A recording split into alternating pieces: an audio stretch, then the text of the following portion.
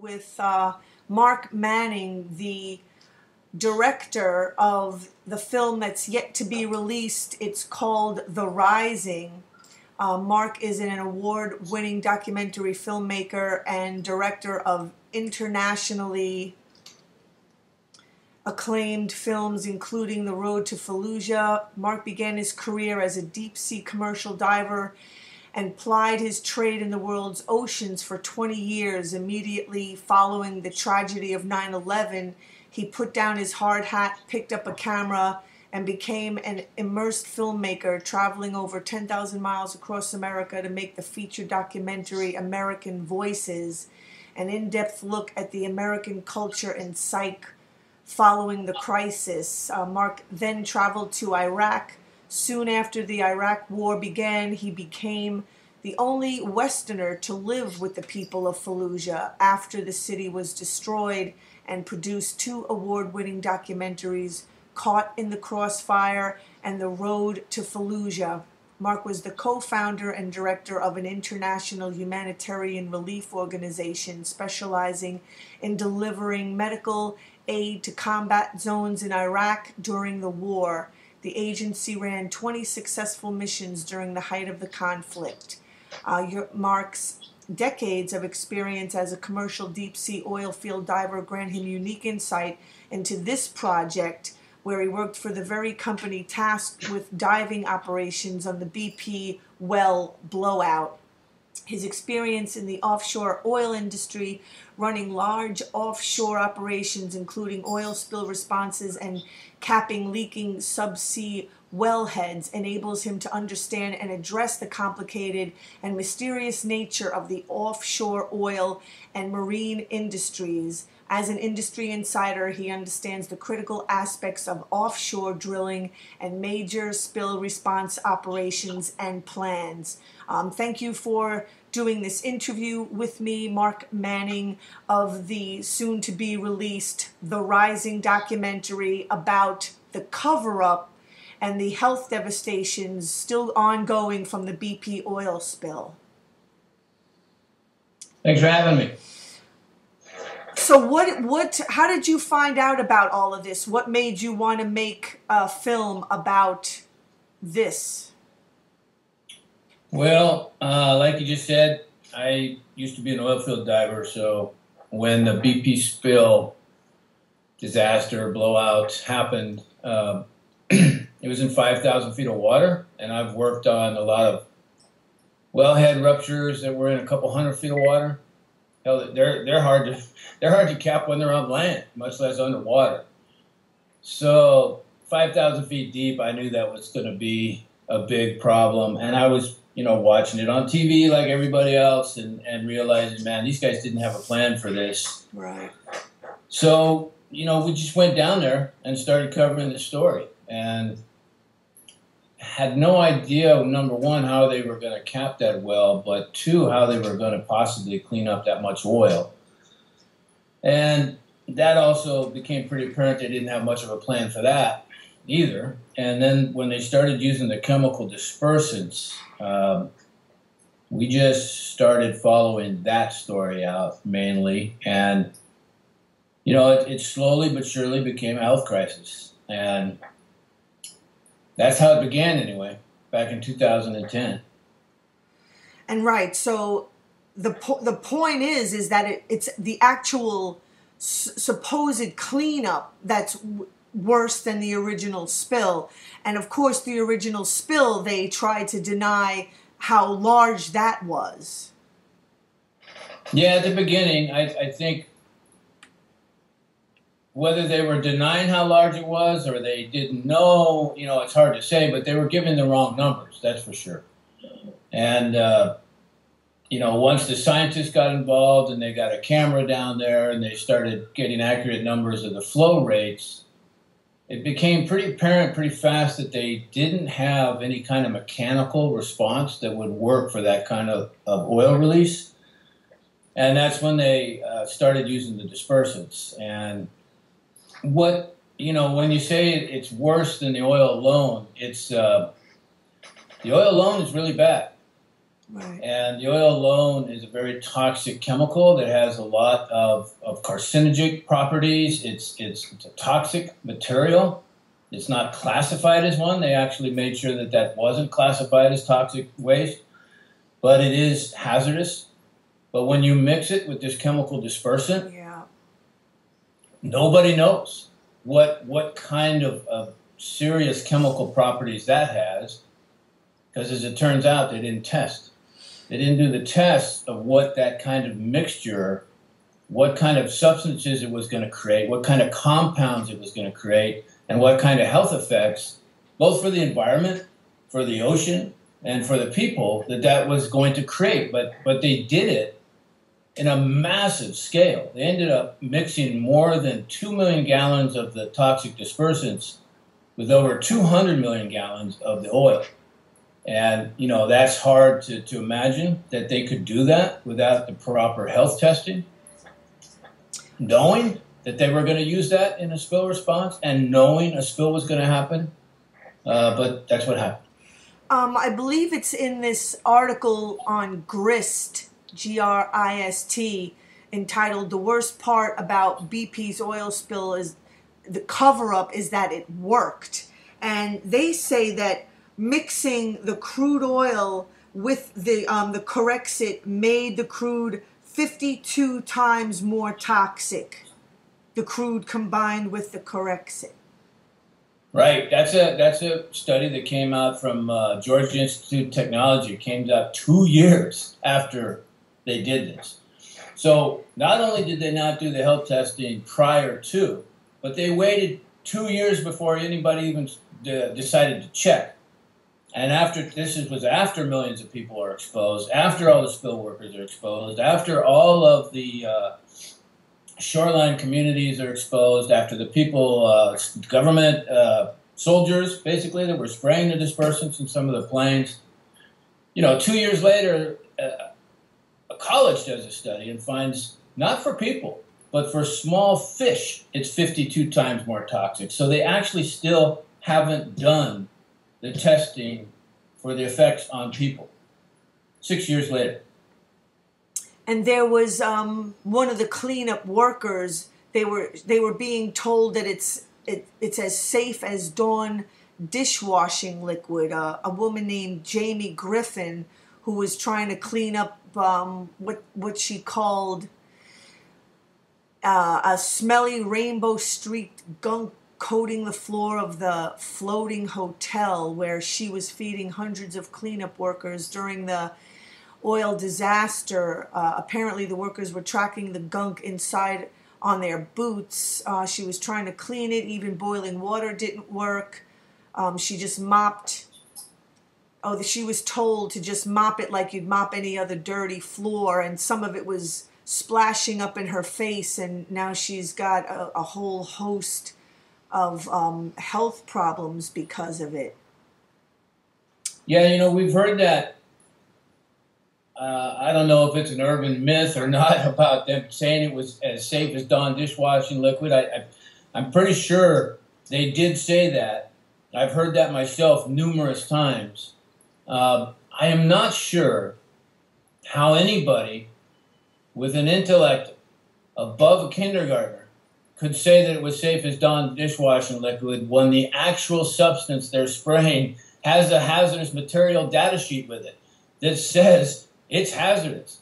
Spraying it on crude oil, which is known to be hazardous, so you're taking two hazardous materials, mixing them together, and then telling people it's safe. I really don't understand how somebody can do that in any kind of good conscience, unless you're trying to hide something. And I just wanted to refer people to the website, therisingfilm.tv. There's a trailer about the film. Under it, it says what happens to people exposed to extreme oil operations in a fight for basic human rights. Ordinary people are rising to extraordinary circumstances in a struggle with the consequences of grave and hidden threat to the American public. The 2010 BP disaster. This film exposes how unchecked corporate power and government collusion has resulted in public health being largely left out of the equation of America's fossil fuel industry. So it was a foreign corporation was allowed to spray millions of gallons of toxic Corexit. They call it a dispersant, over 200 million gallons of toxic crude oil. And 6 years later, the burden of proof that this mixture was harmful has fallen upon thousands of exposed, sick, and dying Americans. The Rising is a film and a solution to defend community health. The film is directed by yourself, Mark Manning, an oil field diver turned filmmaker.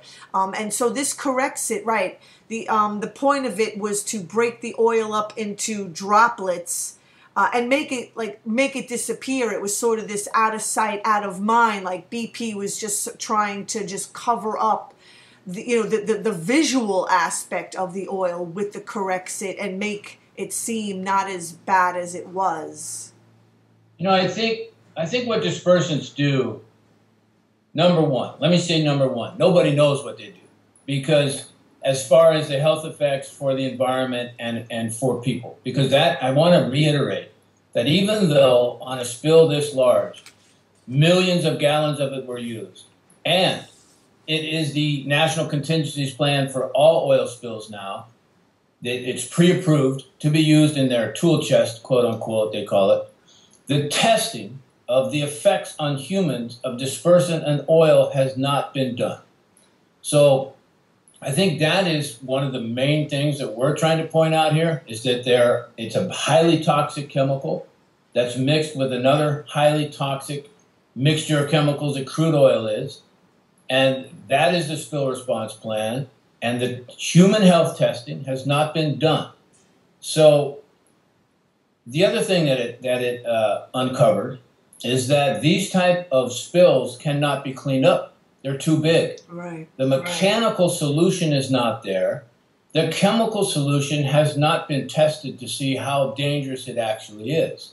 So these type of oil spills, what I think this massive use of Corexit did is it hid the fact that these type of oil spills cannot be actually cleaned up. And 6 years later, you still have an estimate of some of the leading toxicologists in the country that hundreds of thousands of people are sick and dying from this kind of exposure. But that is the price that we're paying, I guess, to hide the fact that these type of large-scale oil releases cannot be safely cleaned up. Yet we're trying to drill now in 10,000 feet of water. We're pushing to drill in the Arctic. There are powerful forces that are pushing to drill off of the of Western California, off the Santa Barbara coast, and they know they can't clean up these type of spills. I live in Santa Barbara, and we just had a spill here some many months ago now. Relatively classified as a small spill. It was a pipeline rupture. It was actually on land and it flowed out into the ocean. The spill ended up being 250 miles long and 20 miles wide.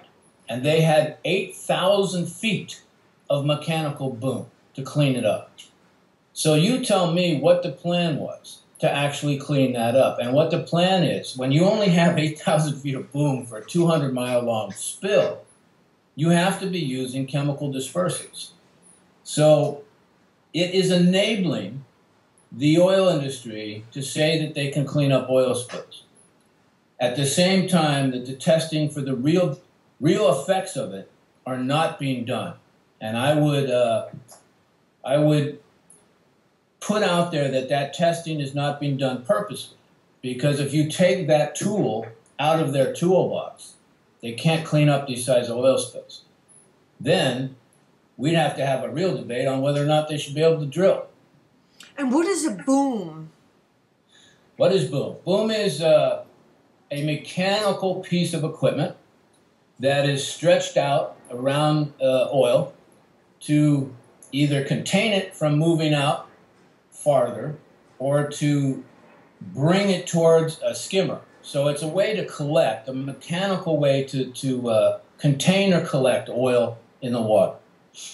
And It barely works in calm sea states. A sea state is the condition of weather on the ocean. So if you have a 1 foot high piece of equipment that is there to contain or collect oil, that means that really it's only going to work when the ocean is only a foot high. The waves are only a foot high. So I don't know how many of your listeners have been on the ocean, but when the ocean is rough, just put it that way, these booms don't work. When the winds are high and the seas are high, these booms don't work. So at best, they only work in perfect conditions, and there's not enough of it to even make a scratch on a spill usually. You'd have to have hundreds and hundreds and hundreds of miles of this stuff, which they just don't. So I think what really this story is one of the things this story is really pointing out is that we cannot safely clean up oil spills. Absolutely. And if we knew that as a country, as a population, then we'd have to say, okay, now let's talk about drilling permits. Now let's talk about drilling in 10,000 feet of water off the eastern seaboard, where tens and tens and tens of millions of people live. And we have to tell you that if there's a spill, we can't clean it up without poisoning you. Will you let us drill? With that information, you know what? If this country says, yeah, we want our oil that bad, go ahead and poison us and kill the ocean and not be able to clean up a spill. Yes, go ahead. Then, you know what? Then drill. Great. But I have a feeling we're not going to say that. Right. So this is sort of a side question that I was wondering myself when that much oil is being released at one time from the earth.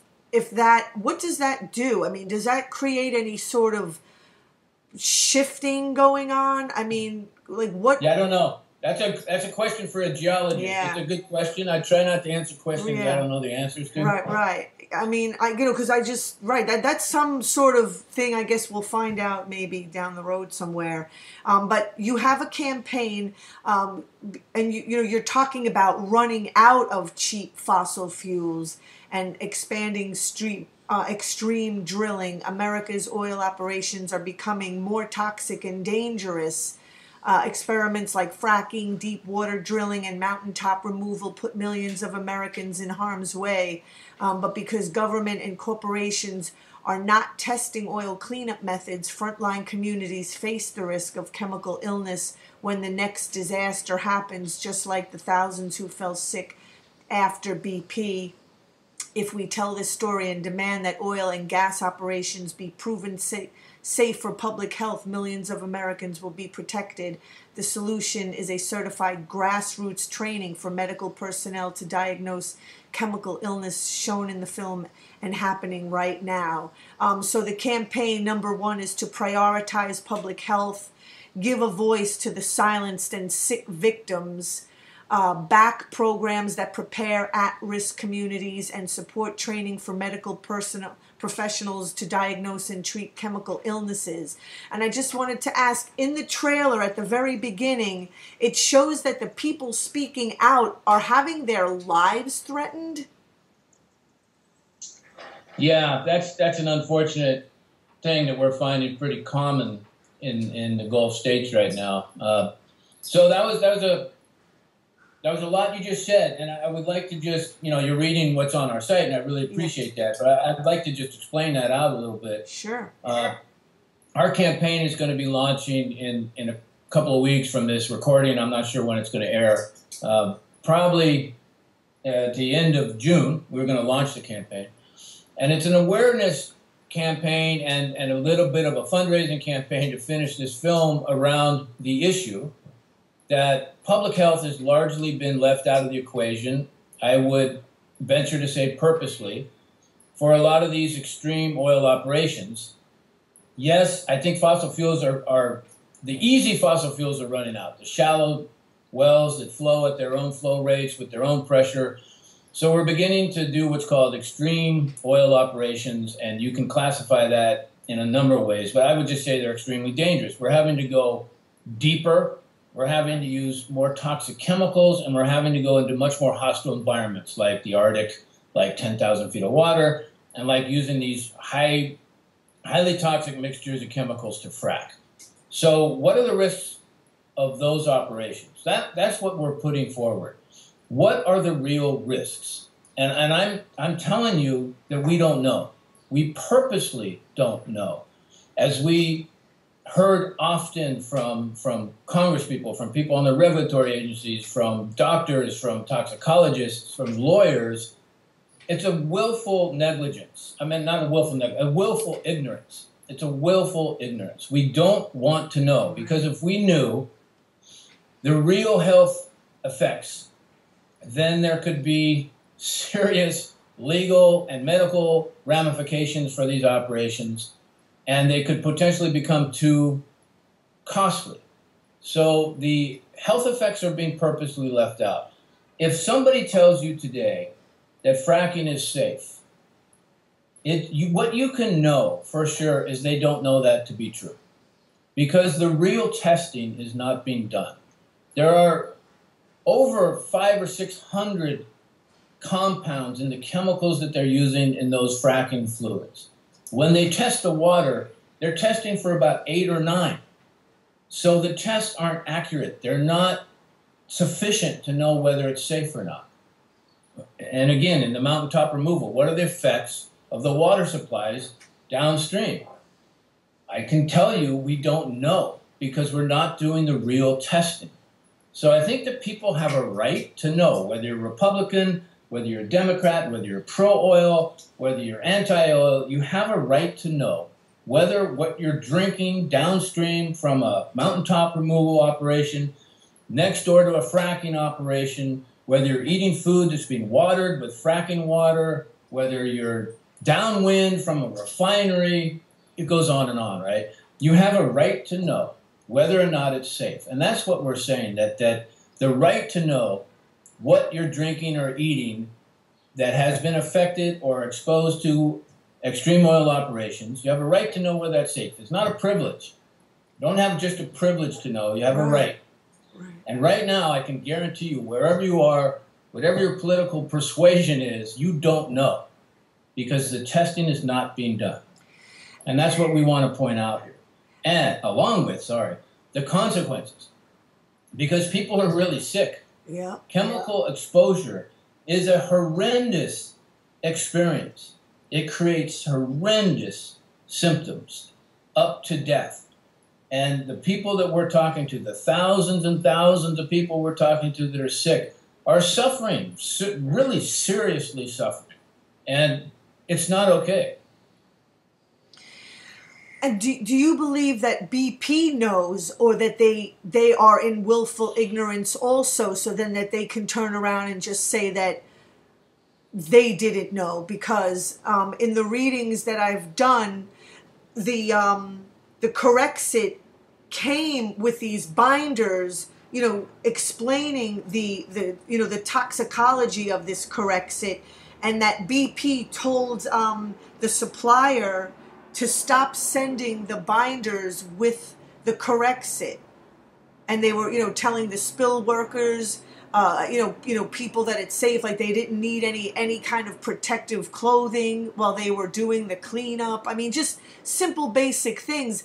BP was supplying people with, I believe, gloves and coveralls, but no respirators. When people were asking for respirators, one worker was told they were going to be fired if he asked for some kind of protectant. Yeah, we heard that often, that people were threatened if they asked for the proper equipment. So this is a big question you're asking. You started, I think, by saying, does BP know? Right. So let's change that question and ask, could they know? Let's start there. Or they should know, I mean. Oh, that's the next one. But the first one would be, could they know? So I think that's obvious. They have the resources. They're one of the most powerful corporations on the planet. They're one of the most wealthy corporations on the planet. They can hire the best people. So could they know how dangerous is it? Do they have the resources, the expertise, the personnel, the contacts to find out how dangerous this is? Yes. So I think that's an obvious answer, right? Then it goes to your next one. Should they know? Yeah. So if a corporation is going to engage in this kind of industrial chemical operation, which is what a spill response is now, it's an industrial chemical operation, should they have to know and prove how dangerous that is for the people involved, for the very people they're putting on the front lines using the chemicals? And I don't know how the answer to that is not yes. So could they? Yes. Should they? Yes. Do they? Now you run into a wall, right? Did they do the testing? If they did, they didn't tell us. And do they know and are doing it anyway? You know, that's an unknown. You'd have to get the head of the operation to tell you the answer to that. But I think you don't have to go much farther beyond could they and should they to really understand what's going on, because they didn't give all of their people the proper chemical exposure treatment pre-test. They didn't give them the training for a chemical exposure operation. They didn't test them afterwards, and they didn't follow up with everybody that was sick. And I'm just going to refer to this article by gris.org, What BP Doesn't Want You to Know About the 2010 Spill in the Gulf of Mexico. It reads, now it's, 6 years later, the BP disaster has been largely forgotten, both overseas and the U.S. Popular anger has cooled. The media have moved on. Today, only the business press offers serious coverage of what the Financial Times called the trial of the century. So it's the trial now underway in New Orleans, where BP faces tens of billions of dollars in potential penalties for the disaster. And as for Obama, the same president who early in the BP crisis blasted the scandalous close relationship between oil companies and government regulators, 2 years later ran for re-election, boasting about how much new oil and gas development his administration has approved. Such collective amnesia may seem surprising, but there may be a good explanation for it. BP mounted a cover-up that concealed the full extent of its crimes from public view. The cover-up prevented the media, therefore the public, from knowing and above all seeing just how much oil was gushing. Their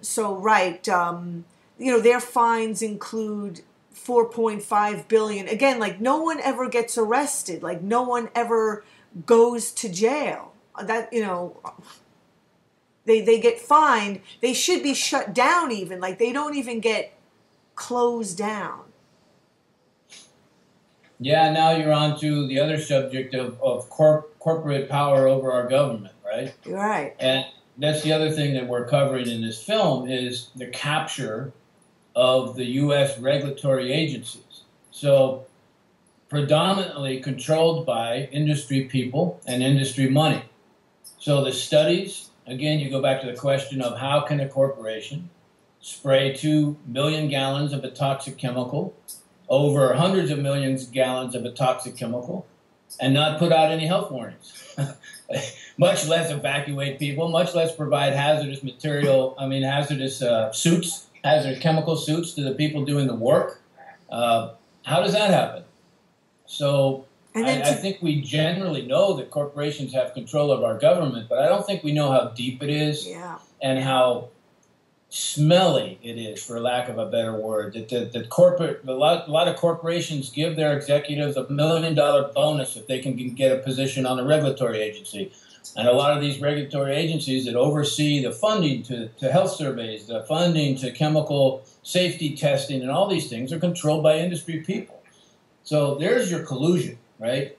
And these kind of tests are never going to happen unless that kind of power is taken away from the corporations and given back to the people. And the one thing I think is so powerful about that film is this is all sort of an esoteric conversation we're having here. You and I are both sitting in shelter, and we're both warm and healthy, probably.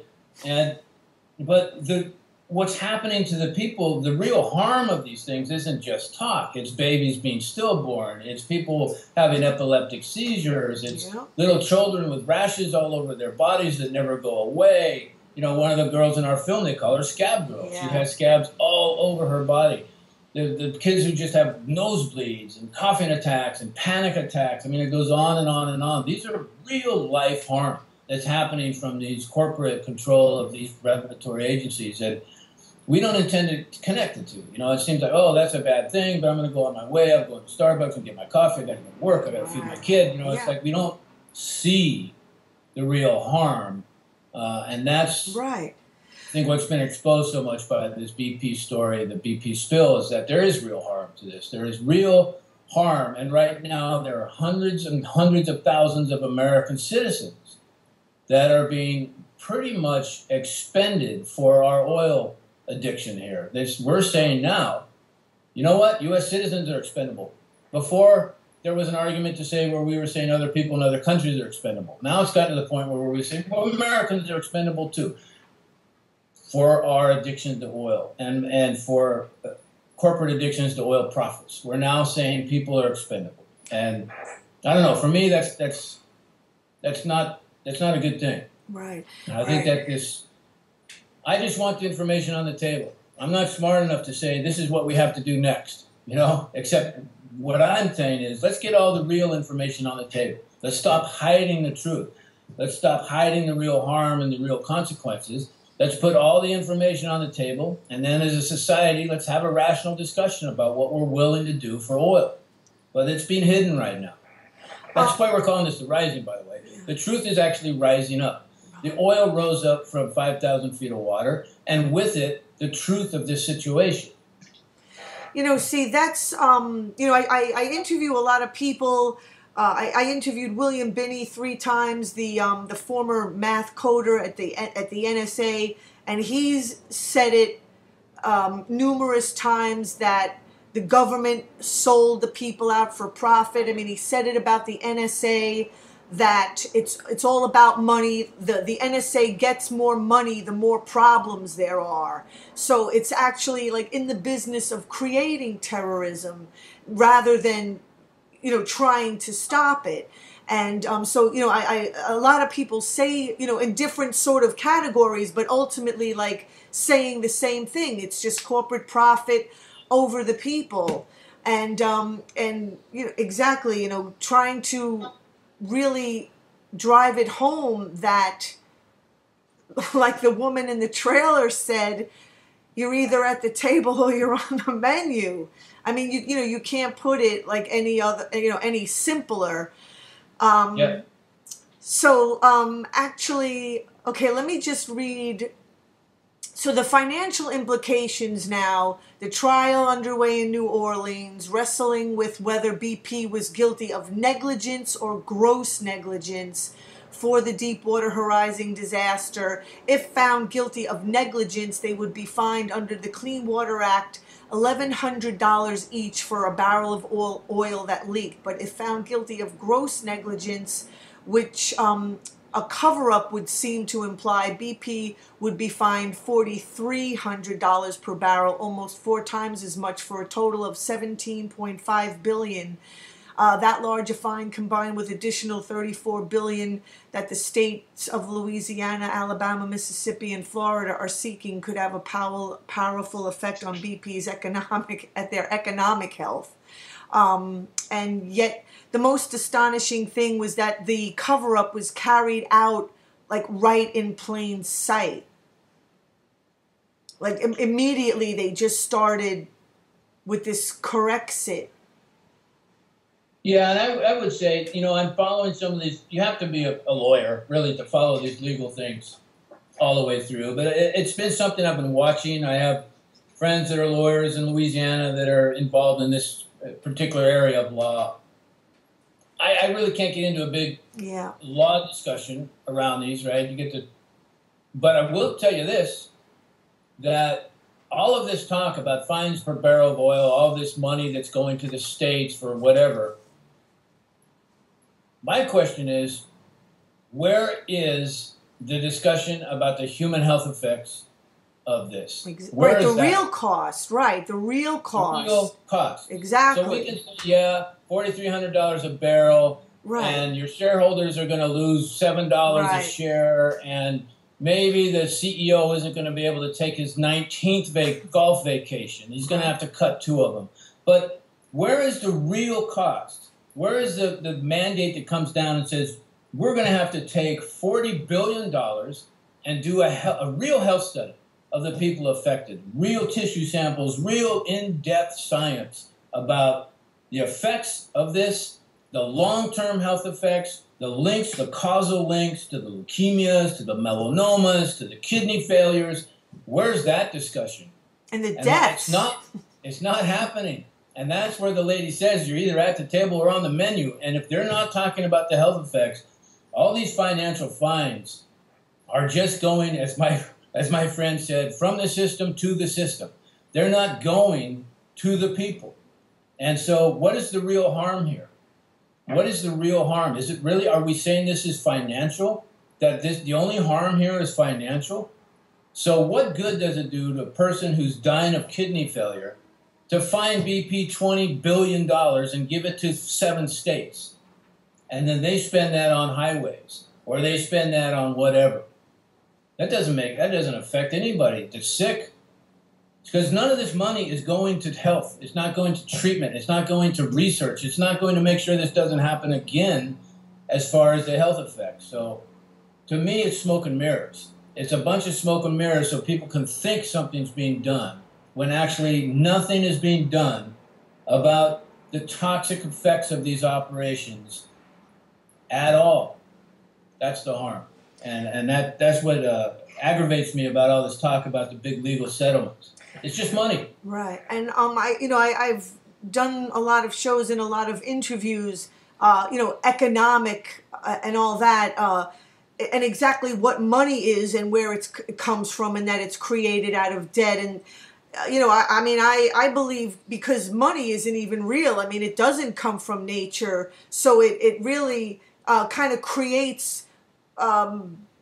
It makes people unhealthy. I mean, especially corporations that are like addicted to this kind of, man-made money at the expense of, real health, the environment, people's lives. Yeah. So, what if there was a simple settlement? You got to go to the people that are sick, and you got to spend the money to find out why they're sick and the treatment they need, by the way. Because none of the people that are sick are getting the treatment. No diagnosis for the actual harm, which is chemical exposure. So if you're not determining causation of the disease, if it's chemical exposure which created chemical illness, then they're not getting treated for chemical illness. So the people that do have health insurance that are sick are going in and getting treated for their symptoms. If a kid has a bunch of rashes all over her body from chemical exposure, but the doctor's not treating for that, he's going to give her antibiotics, which is more chemicals.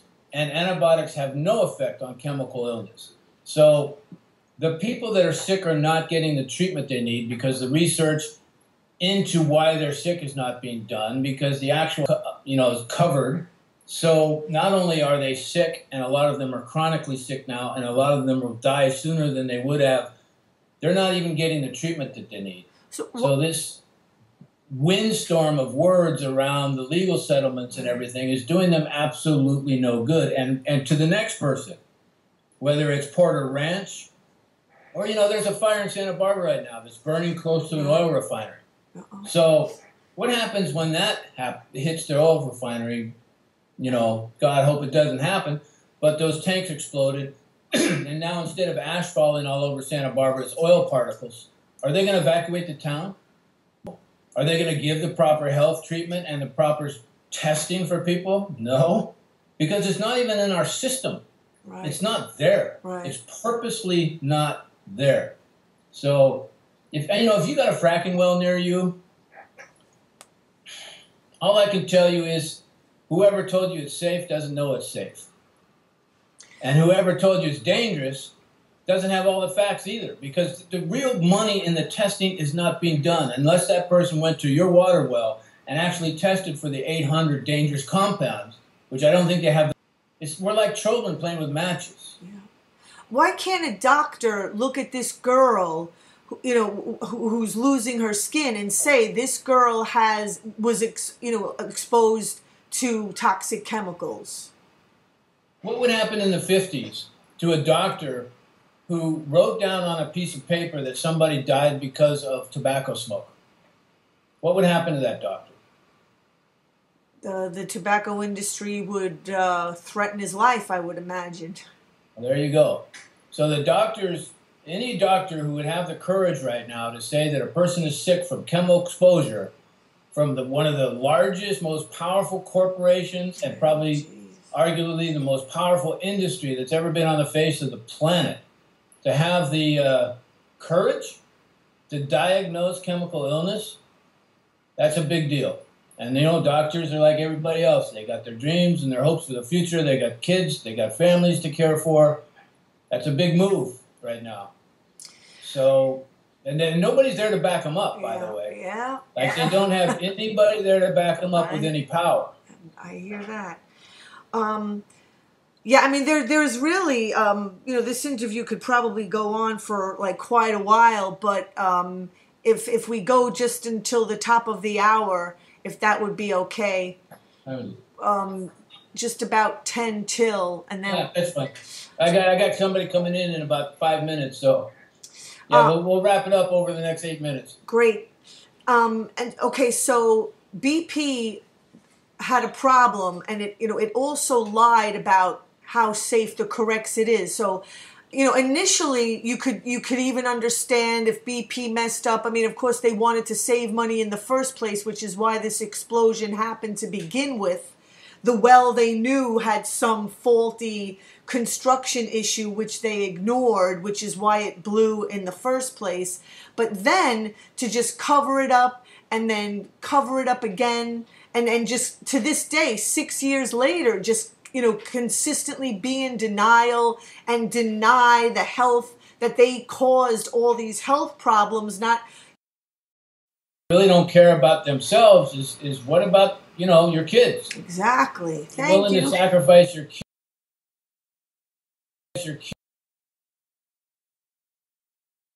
You know, it's like honestly, I feel it's like if we're saying big oil is bad, it's like addicts blaming their dealer. You know, like let's take some responsibility as people addicted to oil. Right. And let's start making some demands. Like get in the game, as the lady said again. You either have to take or